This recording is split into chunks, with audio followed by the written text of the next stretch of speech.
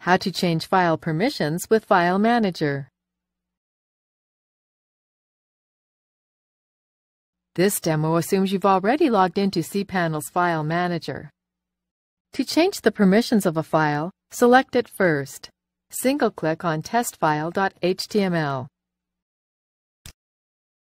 Click on Change Permissions. You will see a pop-up window with some checkboxes. Let's understand this window first.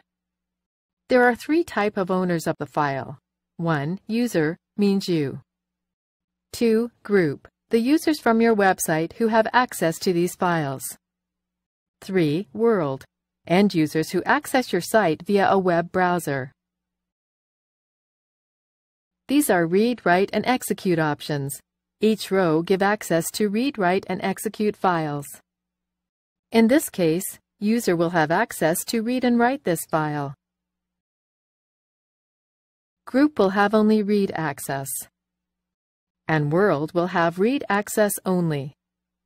Please note that unless any particular script needs special permissions, a file should always have 644 permissions, and a folder should always have 755 permissions.